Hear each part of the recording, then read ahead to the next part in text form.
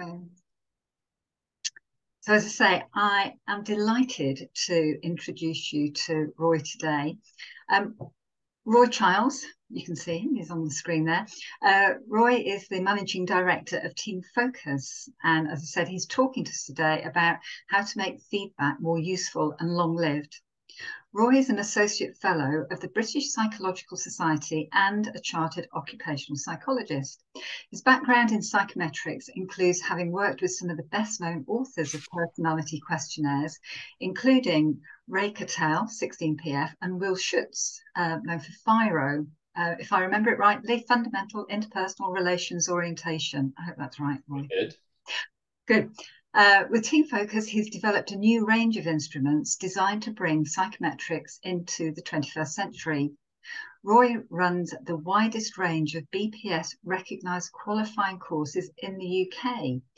And some of his publications include The Psychometric Minefield, Emotional Intelligence and Leadership, The Big Five, Bring a Little Colour into Your Lives, Coaching with FIRO Element B, published in the Psychometrics in Coaching book, Action Learning Supervision, published in Coaching Supervision, and The Relational Lens, published by Cambridge University Press.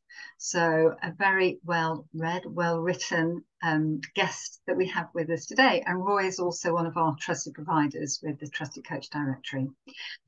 That is plenty from me. Roy, if you're ready, I'm going to hand over to you. Yes, I'm ready. Thank you all for joining. And interesting to think about your purpose for joining, because I was saying to Helen before you all came on how I know some coaches actually say, well, we don't give feedback very often because they sort of conflate feedback with advice, and we don't give advice, but do we give feedback? And you said a lot there, Helen, in terms of sort of the range of psychometrics. I mean, I'm looking at the question much more generally, but I will also use illustrations because of the specific nature of how both psychometrics and 360 influence or need to be handled in a way in terms of feedback. So I am going to share screen, and I would suggest I've opened the chat this time, which I didn't last time, so I'll be able to see, but I won't monitor that. But if, as I go through, there are things that you'd like to pick up at the end, maybe that would be a good place to do it, and maybe you could monitor that, Helen. Yeah? Okay, so I'll begin by sharing screen. There. And ask if you can see that. Yep. Okay. So feedback and making it more effective. I mean, there's all kinds of way of phrasing what I've said there. But if we think about it, I mean, first of all,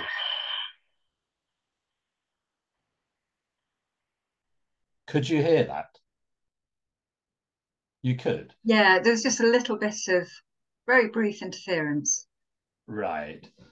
Well, that's what you were supposed to hear. Because what I'm saying is that feedback is often used in that sense, in that negative sense. And so really, when we talk about feedback ourselves, it's not always a... Oh, how does it move on? Yes, okay. So what do we mean by feedback? And I'm going to use an analogy which generalizes it, but that is to think about the way in which this creature navigates its world, which is the bat, and how it sends out signals, and then it gets a reflection back. And the whole thing about feedback is that it is about navigating your way through. So in coaching, we can be seeing it as like the feedback of the person talking, and the coach then being the reflective sounding board. Okay, so we're giving it back, we're letting them, and that helps them to adjust their direction or their understanding or their, and we know that fundamentally under there is a concept of self-awareness. So the key skill that we have as coaches is obviously listening, but what we actually reflect back is part of the skill. As you know, where you are listening and there may be a lot of words, and you just might pick out a couple of words to reflect back, which is part of that then. Ah, yes, what am I meaning? And re-navigating like that. Now, I said that the types of feedback, first of all, there's the positive, okay? And then you've got the negative. And we sometimes have more difficulty with managing the negative.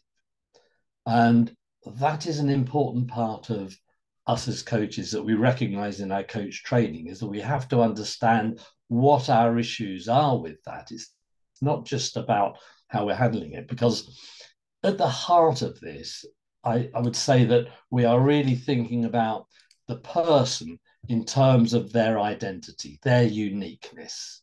Okay, so that's them. And when we're talking about positive feedback, which is much easier to give, I mean, first of all, let's think about, I mean, can you see are all your images on the screen? Yeah, I've moved it out of the way. So thinking about identity as a more general concept of what we're dealing with, and roles are very much part of our identity, but we need to understand what it is that we're giving feedback on, because values are also a very important part of our identity, as is personality and as are our emotions. They're all part of us. So we need to be sensitive in understanding that in giving feedback, we are dealing with people's sense of identity, which is hugely core to the way in which they are navigating and experiencing life.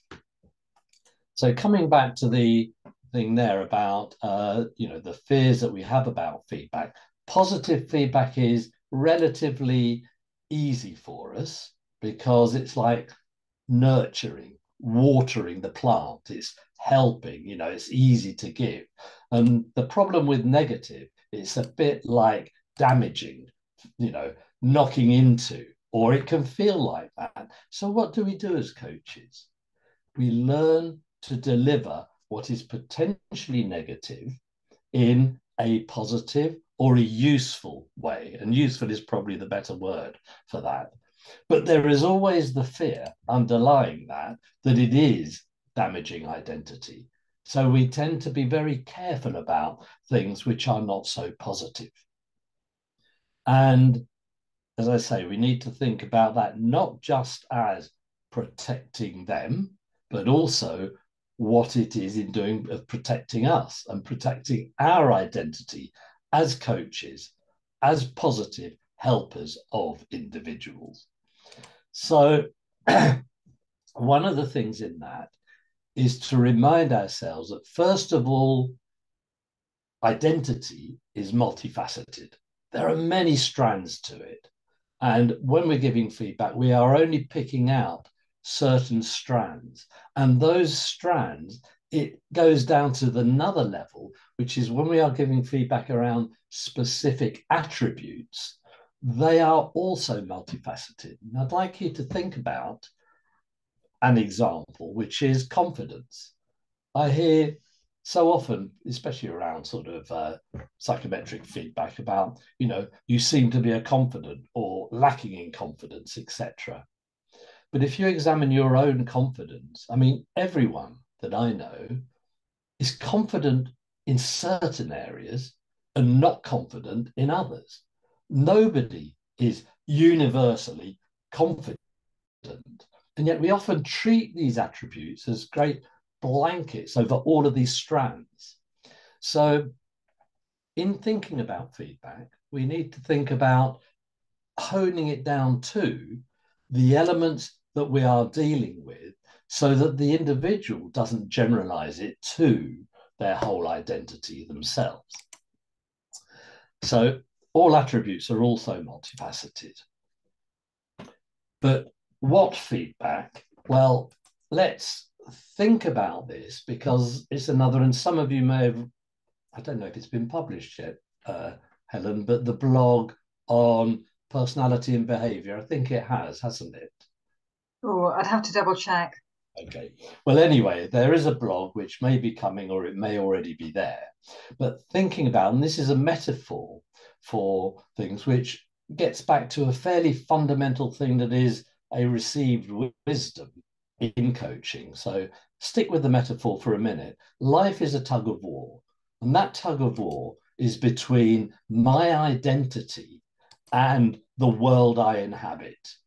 And the world I inhabit sometimes challenges my identity. Sometimes it creates my identity. Sometimes it changes my identity. But there is always a dynamic tension between the context that I'm in and the person that I am. Okay. And this is where I think many of the psychometrics certainly get it wrong, is that they often treat personality as the behavior that is going on in between. And in my view, behavior is a consequence of the dynamic tension. It is, and sometimes the context is the dominant force. And my behavior is really determined by what is happening, in a flood, in a fire. What I do is so much determined by the context. And that, to use less dramatic examples, is always the case, and my behavior with my kids might be very different from with, the competition in the football team or whatever it is. So recognizing this dynamic tension and separating behavior from identity, although behavior sometimes does give us a window into people's identity, but it is not always the same thing. So in terms of the way I think about this is a really important distinction between what I call being and doing. Being is who I am, and that's on the inside, and it is not always evident on the outside. Okay.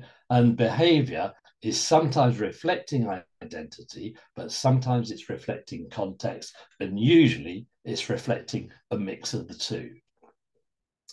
So bearing that in mind, then, the problem with feedback sometimes is that we haven't been sufficiently clear in that differentiation between being and doing. And helping your coachee to recognize that can often make it easier and more useful, because you can give people information about behavior and people can separate themselves and think about what they're going to do and to change. But we don't always just want behavior to change. Sometimes it is identity change, because identity is an evolving process. An identity with maturity is actually growing self-awareness. And we all have certain narratives about ourselves. I sometimes call them delusions about ourselves. We have stories about ourselves, and they sometimes need readjusting, because am I really that kind of person? And maybe I was that kind of person, but have I changed? And recognizing, and in this, and as coaches, I think we're all on board with the thing that we are helping people to grow and develop, and change is part of that process. But recognizing that change is both on the inside and the outside, it is behavior and identity that we are working with. So sometimes the feedback is around elements of people's identity. So what derails feedback? And one of the key things is defensiveness. If people are feeling defensive, any kind of feedback is likely to bounce off. It's likely to be rejected, pushed aside, trivialized, however we do that. And so recognizing defensiveness, and it's a two-way thing, defensiveness in ourselves as well, but defensiveness in our client is a very useful lens that we have to see how people are working with information which is arising from the process that we're going through. So you can think about, and simple way to classify defensiveness is into these sort of passive resistance, sort of, I'm not really on board with this, etc., doing it that way, or what some people often see as defensive, which is the much more active aggression type of defensiveness. And then you've got the fearful avoidance defensiveness. I mean, we deal with these things and we probably do a little bit of all of those. Now, coachees probably do a little bit of each of these in different circumstances, going from active aggression to passive resistance or withdrawing from the situation or whatever. And I thought it might be useful then if you could recognize your own defensiveness. You've probably done some work on this, but I'm just going to ask you to spend a couple of minutes, piece of paper. I still use paper myself. You may want to bash it into your notes or whatever, but write down, what do you do when you get defensive? Just write a couple of things down. What do you notice?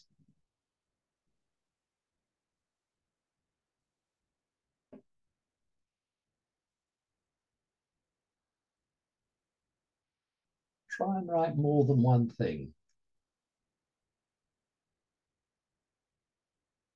Because the definition of defenses is that they are usually unconscious, or at the time they are happening unconsciously.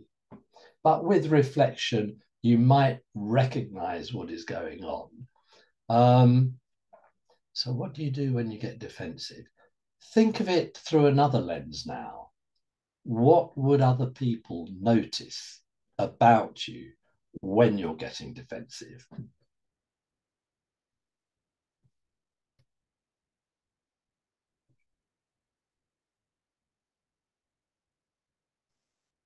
And you can think back to the three things I put earlier, but if you need a little bit of help, here's a list of things. I hope you can read that. If you're looking at this on a phone, you probably can't. But there are all the physical signs, the tension in your body, or what happens to some people is they suddenly get so tired. Oh, exhausted. I mean, these are things which, we often don't actually log as me getting defensive, but as we become aware of this, it might be there. And you could see this in your coachees when they sort of either get tired or they're losing energy or, the inauthentic smile. But there's all those other things like, loss of humor. There's the one here, I think I've got it. Yeah, the sudden drop in IQ. You stop understand. Well, what you say? Oh, I don't get it. Clarify what you mean. You're suddenly, you're pushing it away in that way. So there's a whole load of things there which can be useful, and I think it's useful to log your own, but it's also useful to recognize these in your client, because you would have to work on it with people, because if they are not open to feedback, if they are inclined to get defensive with feedback at certain times, learning to recognize it is a critical element, because only when you learn to recognize it can you do something about it. Because as I say, it's sort of unconscious until you recognize it. I notice the tension in my body. I notice that I'm getting actually really aggressive and blaming you for everything that's going on. And I recognize that's what I do. I am, in terms of, let's say, the drama triangle as one of the models of defensiveness is, I'm the persecutor, or are you someone who is the rescuer? Many in the coaching space are probably rescuers, here to save the day. And I would suggest, looking into these defenses a bit more. I can give you a bit more in the victim, so you may know this sort of the drama triangle with the, persecutors need victims and victims need rescuers, etc., etc. And it's a repeating pattern. Those of you that maybe have had a little bit more formal introduction to defensiveness may recognize the I'm okay, you're okay, I'm not okay, etc. And thinking about in the old sort of psychodynamic language of repression and denial. I'm the denier. Oh, it's fine, everything's falling down, but I just say it doesn't matter, etc. And then there's a sort of a displacement where it's not me, it's you. So the blamer, the critic, you know, and that's a very common one in corporate life. You know, people have got to where they are by being highly, that's back to the sort of aggressor and sometimes the persecutor as well.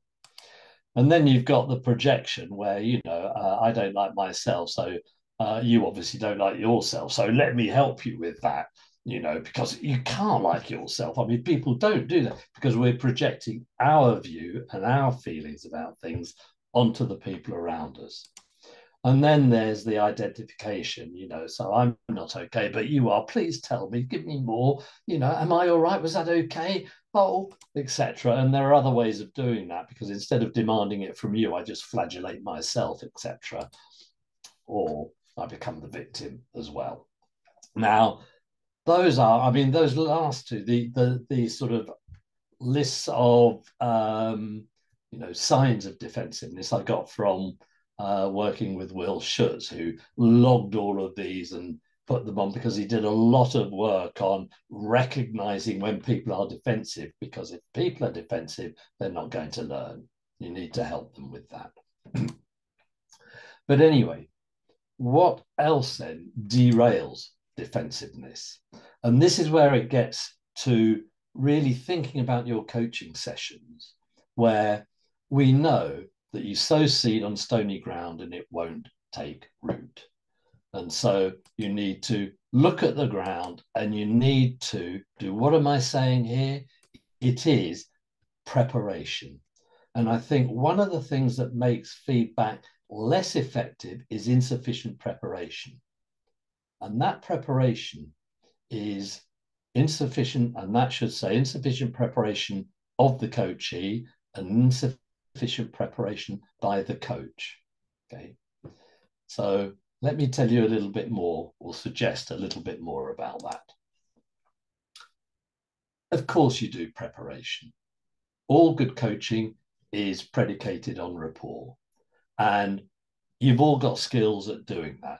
You are creating the space in which the person's defensiveness is likely to be lowered. It's a safe space and there's a trust in you.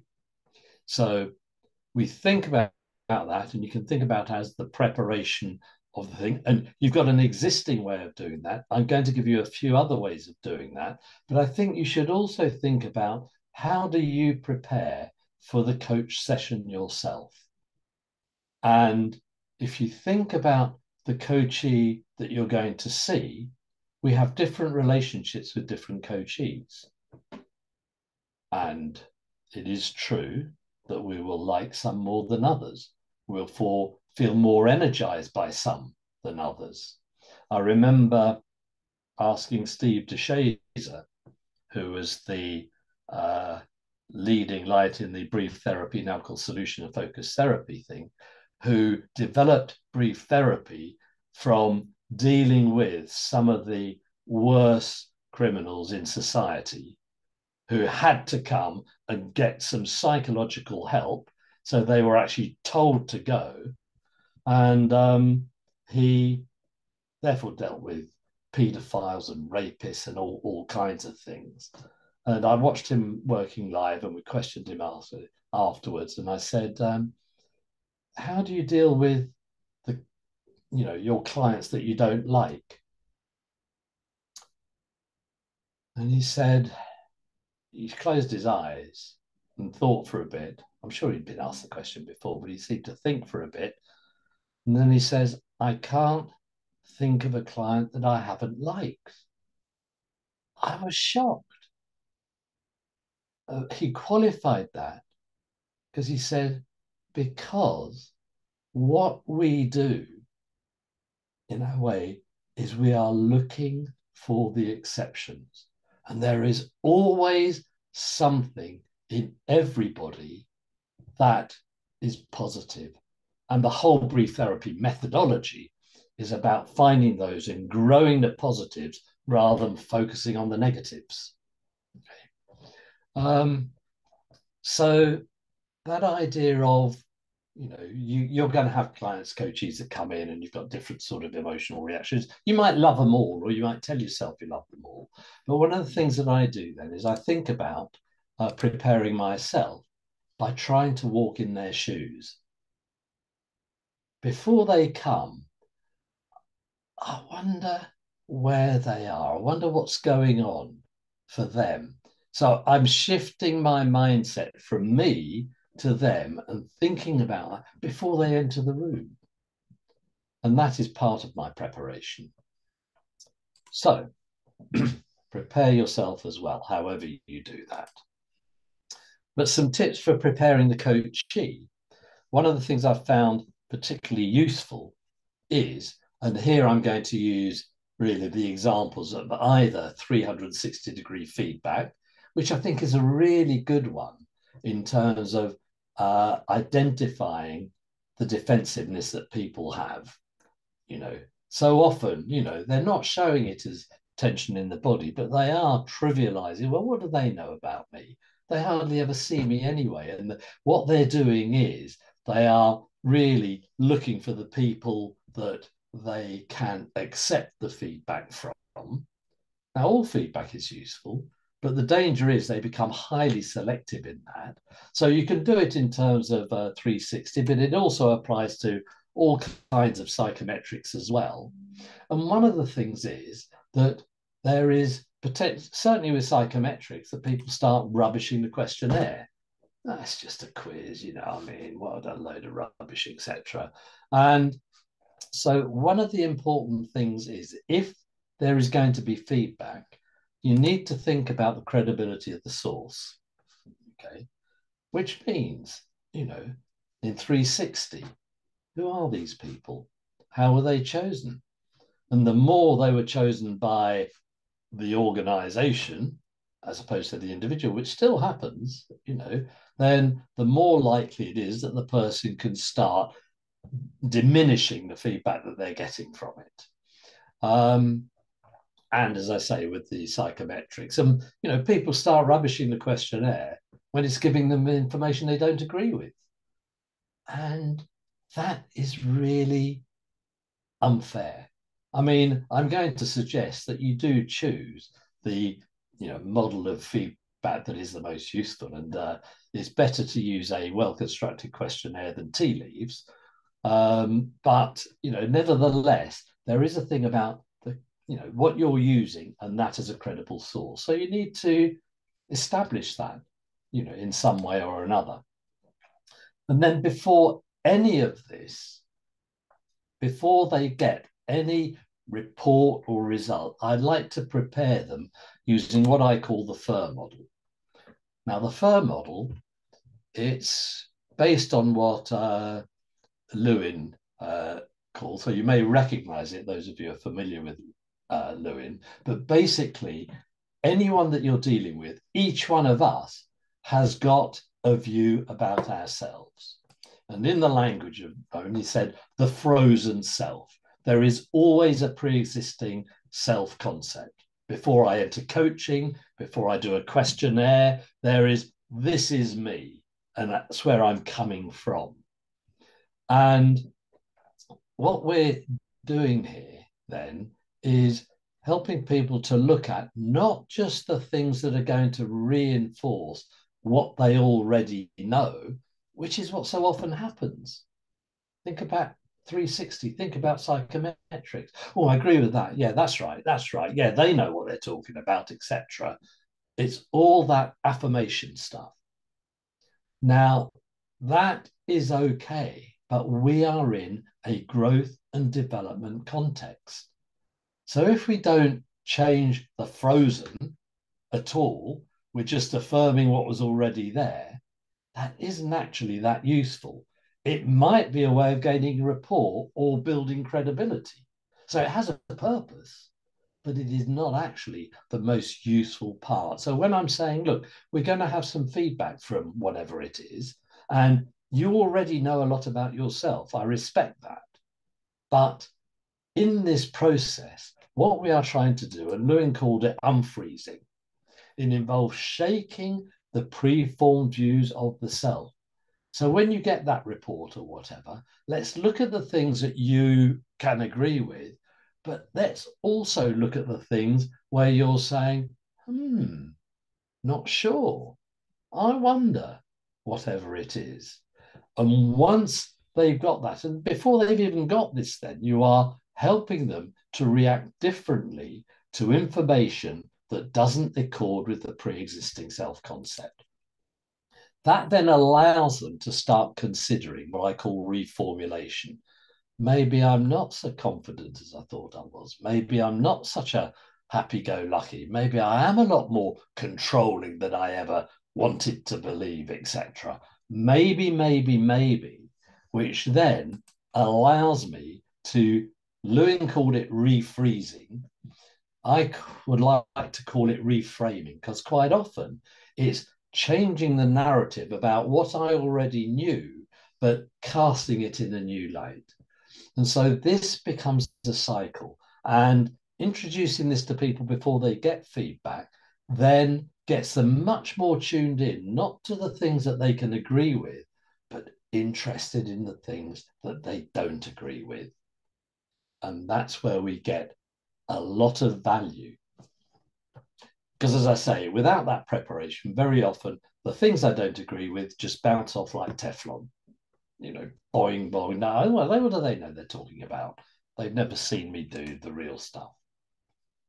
Now, this is something I haven't tried before, but I'm going to just try to give you a flavor of your reactions to feedback. It's very hard to do because I haven't got a report on each of you. So I've tried to write this in a way that might or it might not work. But if you go along with the role play a little bit and think about this statement. How opinionated are you? You're probably quite opinionated, really, aren't you? But I bet you that if somebody comes up with a reasonable argument, you'll be willing to change your mind. Do you agree with that? Does anyone not agree with that?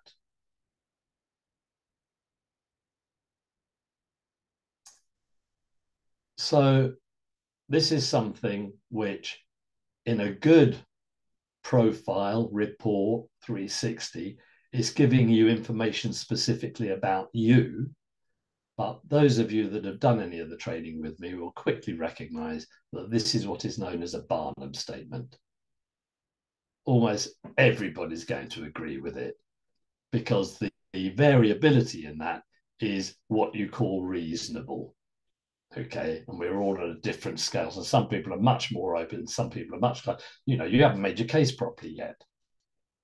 Now, this is, those of you that read the blog on the ACDC, I'm introducing you to the ACDC model, which helps you to recognize what's happening in your feedback situation. As I say, whether it's psychometrics, whether it's 360 or other kinds of feedback.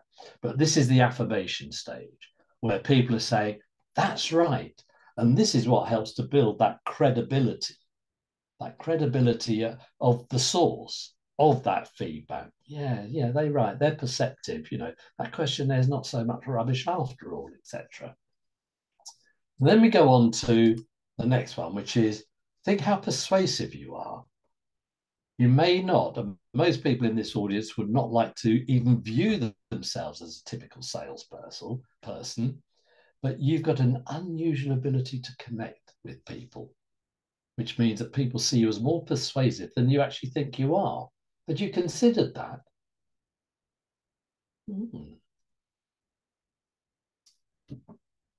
And I'm trying to use that. So your reaction to that, maybe, I'm using it as the communication thing, which is, I did know that, but that's how I can describe it. So we find better ways of articulating the things that we sort of know in ourselves, but very often we aren't very good at communicating it. And this is something which is so strong in adolescence.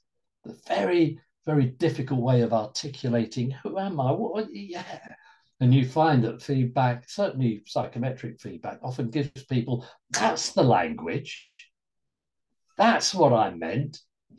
So those 1 and 2 are two things about already knowing, but then, as I say, affirming, but having a better way to describe what I already knew. But what about this one then? Think about when you do and when you don't say what you think. Your profile is suggesting that maybe sometimes there may be too little, you may be a little too accommodating. Had you thought about that? You don't say what you think. Why don't you say what you think? Are you being too accommodating? Now, whether this hits your button or not, this is an example of what I call discovery. Because if you are thinking, maybe I am, I wonder, I should think more about that, etc. So that's what I call that discovery reaction. And again, you will see it in your feedback process where they're going through that. As I say, the picture is there. You see their eyes look up to the ceiling. Am I really? I wonder. So what you're doing now is you are stretching the envelope of their pre-existing self-view. You're inviting them to consider with the potential for reformulating, maybe I am a little too accommodating. Do I like that? Do I want to be like? Why am I like that? So you get the person into a whole frame of discovery, consideration, which is a prerequisite for change. But then you have the one where it says, your desire to be helpful may sometimes mean you overstep boundaries and people find you rude and abrasive. Now, why have I chosen that? Because most people in this audience are very unlikely to agree with that. No, I'm not. I'm highly skilled. I've learned. Well, no, it's my natural self, but I've also learned the technique of not being abrasive. Okay. So I'm trying here to simulate the reaction, which is, I don't agree with the feedback. It's a challenge then to the pre-existing view. I am not like that. And that challenge is something which so often is underused.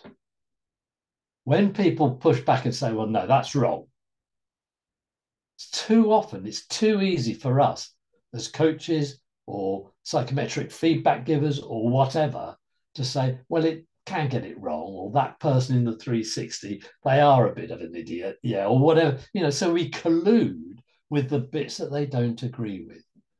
And that is, what you're doing here is you are probably dismissing the most valuable part of the learning process.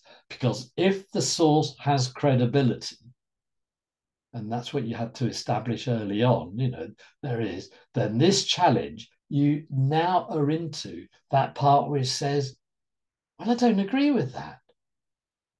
But why is it coming at me like that? What is happening?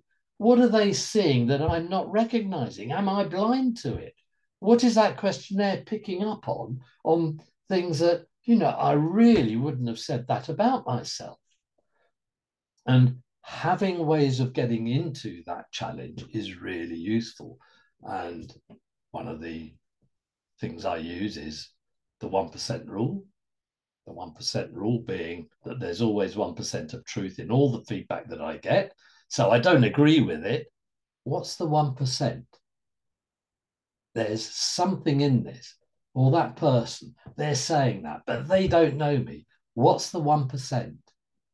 And that 1% may be, so I think back to what I said about identity. It's not attacking my whole identity, But is there a strand, an element in me here that is saying, maybe there is a bit of truth? Let me think where that could be.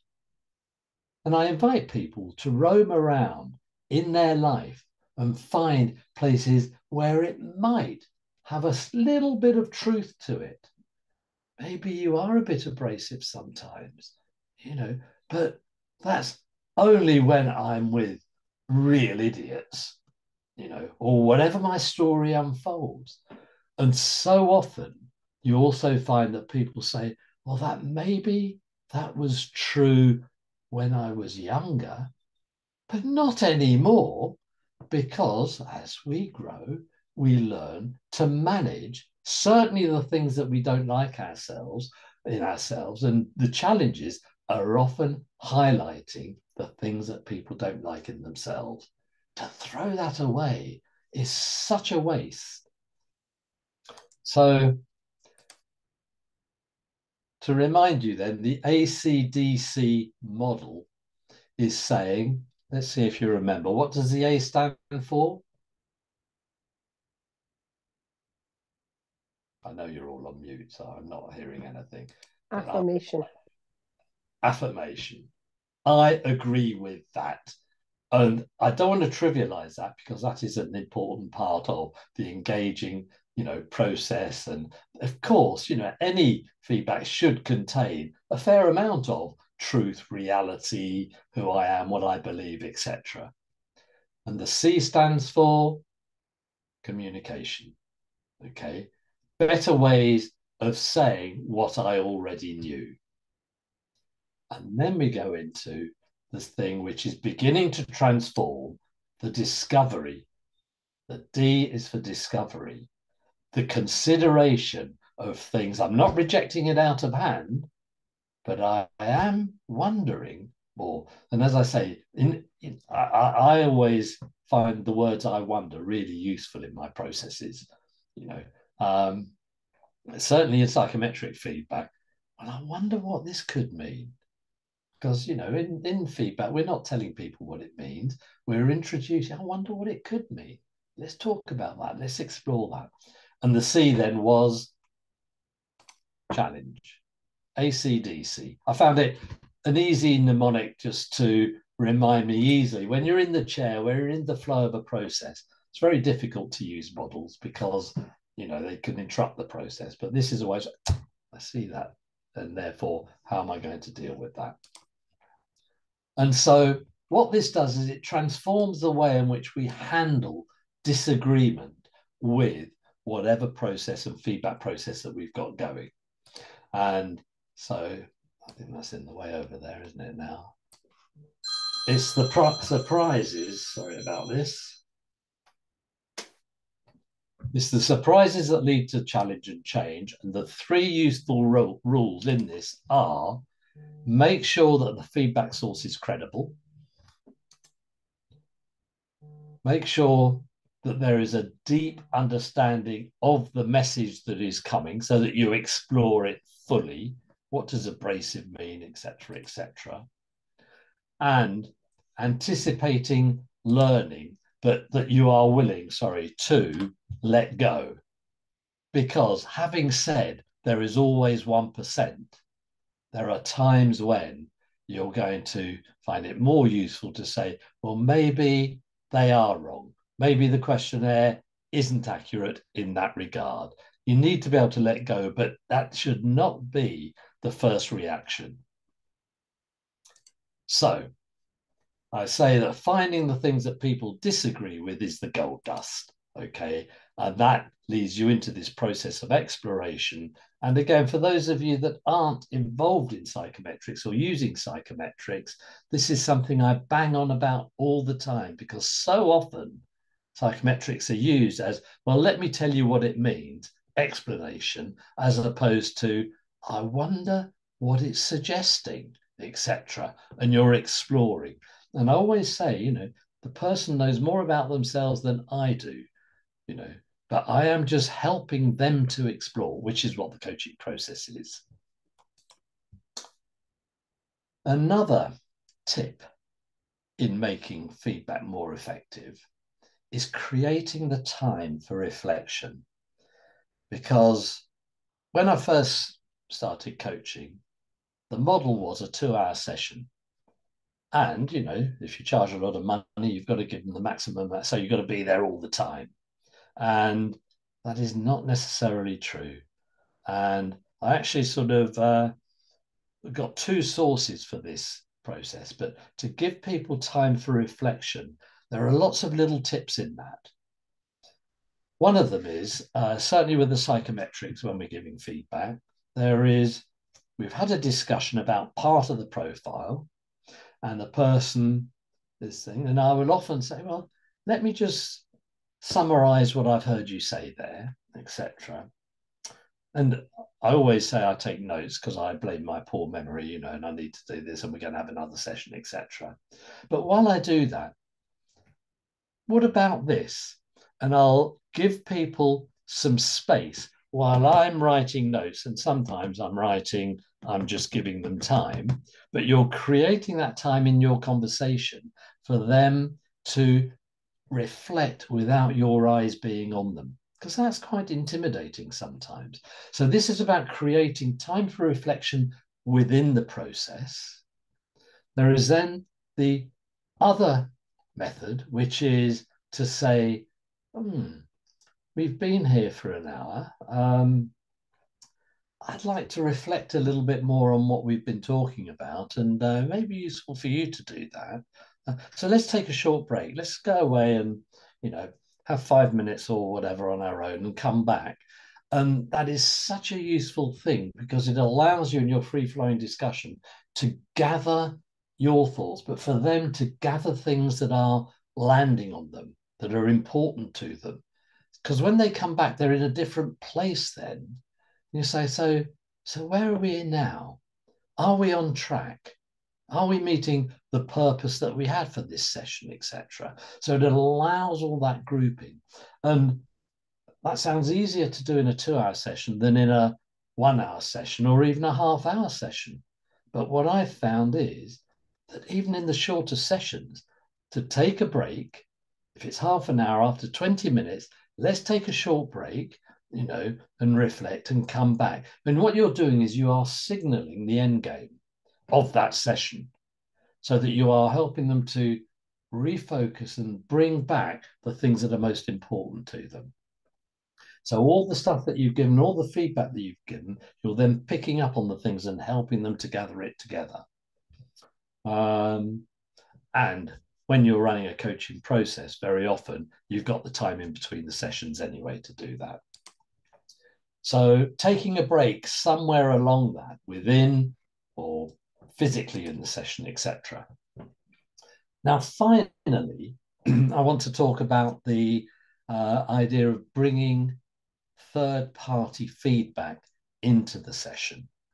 And with that, what we've got is any kind of feedback. I'm saying use the AC/DC thing to recognize what's going on. But what is interesting when you use a psychometric is, although it is really only the person that is, we'll change the dynamic with this, the person themselves who've completed the questionnaire, it is interesting how it does change the dynamic.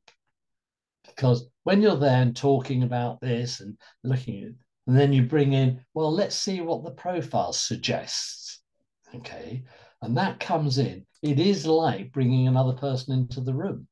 Although it's only them who've said it, the dynamic is actually changed quite significantly because you've been there talking and now you're looking at this third element and it does change. And that can be a very useful thing to do.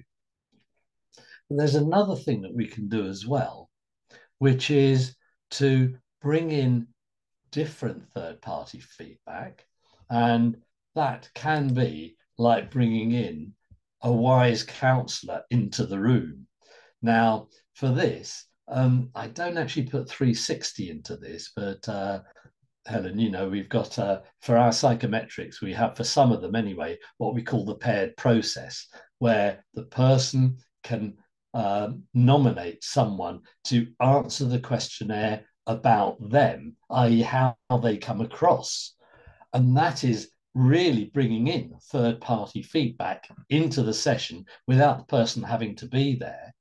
Of course, you can do it by saying, well, look, here are some ideas, go and talk to people and get some feedback. But it's quite different face to face, going and saying, well, how do you see me, etc., to them doing a questionnaire, which then comes back with the same structure as you when you completed the questionnaire. So there's a much more direct comparison of what you're saying about yourself and what they're saying about themselves. And that paired process then is something which again changes the dynamic of the feedback that you've got. And the final bit was really about how do you help learning to continue? Because I've certainly found that with psychometrics, people get the report, find it really useful, and it goes and sits in the file. They get on with the day job, and the urgencies take over, and they don't maximize the learning that they can have from that. Okay. So how can we do that? And one of the ways is to invite people to go public. When they are coaching with you, you say, who knows you're doing this? Does anyone know you're doing this? And so I'm using this slide not as a 360 now, but to think, who are the people that might notice the change that we are hoping to facilitate here? You're entering this not to remain the same, but to change. What is it that we're trying to change here? Is it your relationships, your persuasiveness? What is it? And who's going to notice whether it's being effective? And in that process, then you can say, well, look, there's things, the learning needs to continue. Who are going to be your eyes and ears as you go through this development process with me that's going to be able to give you some feedback on what they're noticing? And so I get people to nominate what I call a reference group. And that needs quite a lot of discussion. Sometimes people will say, well, okay, and they choose safe people to be their eyes and ears. Sometimes they choose status people to be their eyes and ears. Well, okay, my boss then, because they want to be visible to them. Okay. And sometimes, and this is something that can be really useful, who is your greatest critic in terms of what you're doing now and why we're going through this process anyway? What do you think they're seeing? What if you approached them and said, look, I'm going through this coaching and I've identified some things that I want to work on. Okay.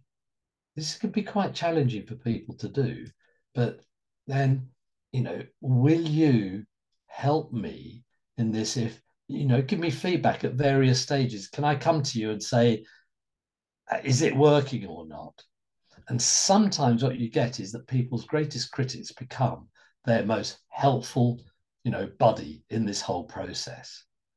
So you can nominate a whole range of people to do this. But the idea of a reference group, which is, it is going public, it's not putting it on a notice board, but it is saying, these selected people, I'm going to tell them, this is what I'm doing, this is what I'm trying to achieve. Will you help me? And can I come to you and ask you for feedback as we go through this? And I think that is a great way of making a coaching session go outside the walls of the environment in which you're in. So this is a slide I use as an example using a psychometric feedback, which takes me back to the AC/DC thing, which is where I really honed that AC/DC thing, which was giving feedback to an individual, a young lad who didn't really want the feedback anyway. It was his mum who was driving him, and just seeing the change in him as he went through. So he had a couple of reports and he went through that. Oh, yeah. Oh, okay. Yeah, I can see that. It's just me. He was sort of slowly getting interested from being fairly inarticulate teenager who didn't really want to be there to finding that the language of the report was helping him to think about and recognizing himself. And that whole thing about, and yeah, oh yeah, that's it. So going, through to the communication, and sowing those seeds for thinking about maybe I am. So I think that's what I've got to say. I don't know how long I took on that. A bit longer than I expected. So perfect timing, Roy. Just sadly, we haven't got time for a Q&A, thoughts, reactions. I think what I would suggest, unless there's one burning question, let's just have one burning question. I'm going to let you, whoever's first to unmute, jump in. We're all just reflecting.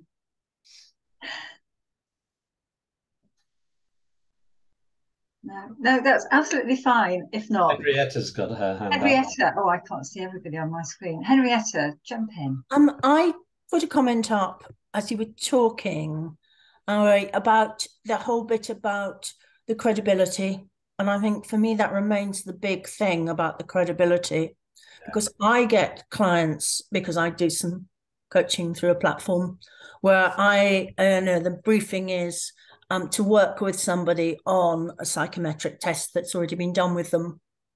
And so often, well, quite often, I see only a couple of people have responded, and they have responded from a very difficult place, such as, you're not bombastic enough. You need to go in there and, basically shout at staff when things are going wrong.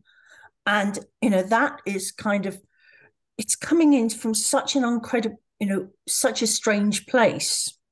And so against the personality of the person I'm working with, that it's kind of coloring for them the whole psychometric test. And, as a leadership coach, I can't say to people, yes, you need to, yes, of course you will want to consider the idea of going and shouting at people when you know perfectly well that doesn't work. Yes. Well, if you're not in the driving choosing the questionnaire or whatever, then it's very difficult. But you can help to frame it. I mean, one of the things that we do more and more now is that we get people to watch preparation videos before they complete the questionnaire, so they understand what they are, and you get away from the what I see as the rigidity and sometimes the directiveness of the way in which some of these psychometrics present themselves. Because I don't see them any of them in that light. They're only self-report and they're reflecting back, and it may be a useful model, but it can't tell you. And people don't understand that. So yeah, clearly I prefer to use questionnaires where the reports have been chosen by me that don't have that style. If they are, I mean, making suggestions like that from a self-report questionnaire is well, I'll say I think it's wrong. But you could, so I would just take it. What is behind this? It is saying, is it go and shout at people? Basically, you aren't expressing your opinions enough. Okay. Now, shouting might not be the method, but is there a message in there? So you can take it to go behind the style of that report into something that's more useful. Right, thank you for that, Henrietta. And I'm sorry to cut you short, but we are on 1:30. I appreciate you've got tight diaries, I'm sure. Roy, I'd just like to say a huge thank you to you. I'd like to finish with a round of applause to say thank you so much for putting this together, and fascinating discussion. One question did come through to me directly was, are you happy to share the slides? Are you happy to share the slides with me, and I will pass those on? Yes, I need to think about the Schutz slide on defensiveness. I wouldn't have permission, so I might have to crop a couple of those. That's fine. We can talk about that. Schutz no longer alive. Maybe you won't worry. We'll have a chat about that, but I wouldn't want to anything to go wrong there.